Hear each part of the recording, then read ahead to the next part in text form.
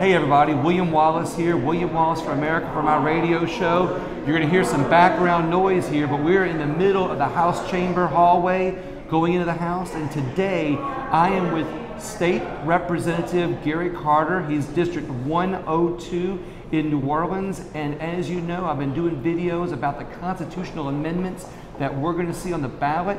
All too often you get into the voting booth and on voting day and you haven't read the ballots, you don't know what they are, and you get this glazed over look on your face, and suddenly you realize you didn't have enough coffee before you went to the voting booth. So I'm trying to alleviate that problem by introducing the authors of all these constitutional amendments. And with me today, like I said, is Representative Gary Carter, who's the author of Constitutional Amendment number 3.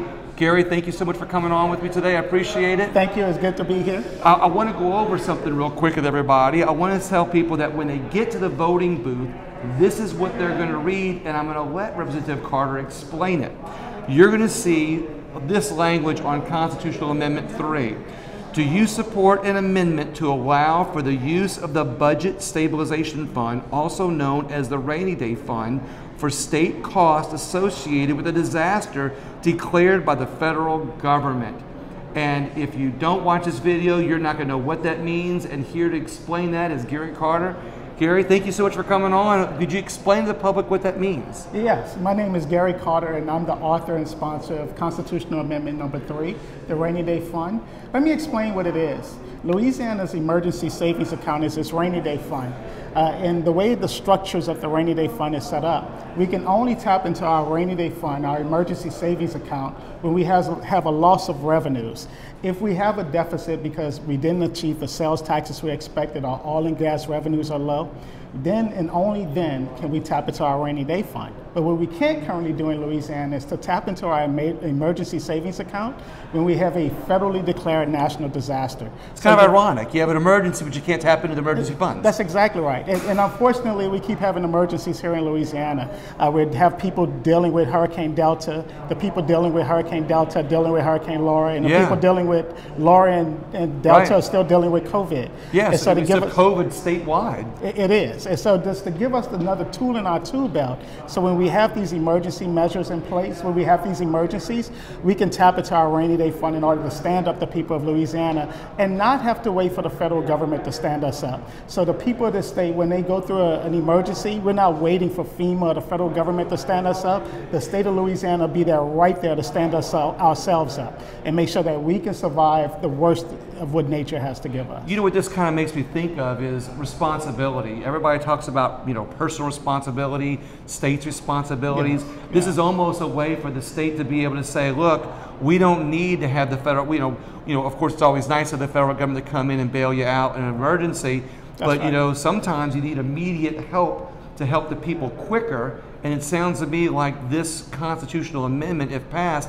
will do just that. The state will be able to get in quicker and help people. That's exactly it. That when we have those emergencies in Louisiana, the state of Louisiana can stand up Louisianians. And of course we need FEMA, we need the federal government, but we shouldn't have to wait, we shouldn't have to delay. Our people need help immediately. Look at what's going on in the Lake Charles area with Laura. And I represent the New Orleans area with Hurricane Katrina. Just being able to quickly respond to our people's needs in the state of Louisiana is something that's why we should have an emergency savings account. And that's why I'm doing these videos, because I've noticed that no matter where the representatives are from, you all work together for one mission to help our state. And this is a statewide issue. I'm serving on the Appropriations Committee. I've served on the Appropriations Committee since I've been here, and I'm fortunate now to be the Vice Chair of the Appropriations Committee. And when we were studying the Rainy Day Fund and how it's structured and what we can do better, we said, well, let's use our Rainy Day Fund if Louisiana has a rainy day. Right. That when we have an emergency, let's be able to use it. And listen, it's hard to be able to tap into it. It still requires 2/3 votes of the entire legislature for us to be able to tap into that emergency fund. So it's like a safeguard. It's not like an automatic. It still has some oversight to it. And not only that, but we also put procedures and mechanisms in place that when FEMA comes through and when the federal government comes through, that money goes right back into our savings account. We don't get to spend that money on anything else. That money goes right back into the rainy day fund. So we have all the oversight and protections you will want, but it also gives us the ability to stand with Louisianians when they need their state the most. That's amazing. It's almost like a home equity loan. You know, when you get more money, you got to put money back into it. That's right. You know, That's right. so That's right. so they can borrow from it. They can borrow from it until the federal government kicks in. But in the meantime, we've helped out Louisianans in a time of an emergency. This is a great idea, well, thank you. Representative. I appreciate I think that. of it more of a bridge to help them get to a solid ground. But thank you. Thank you for having me on and for all that you do, educating individuals about the importance of these amendments.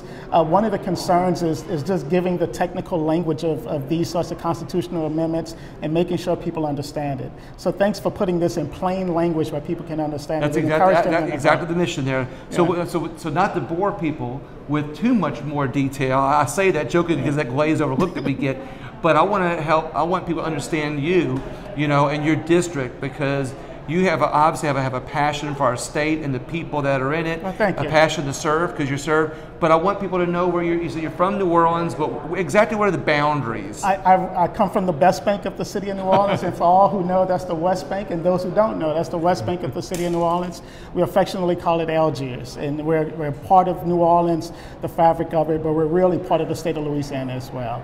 It's a wonderful neighborhood, it's a wonderful district, and you should come visit. I will. I'll absolutely do that. What made you decide to run for office? Being committed to my constituents. I was born and raised in Algiers, grew up in Algiers.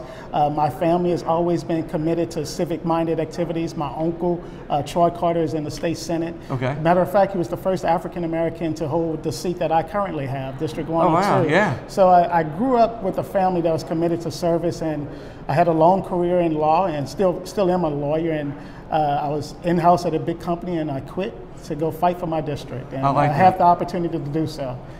So it's been fun, and hopefully the people will continue to support not only me, but good measures like Amendment Number 3. What makes up your district? Is it mostly residential? Is it more business? It's a residential section of the city of New Orleans. We have right around 45,000 people.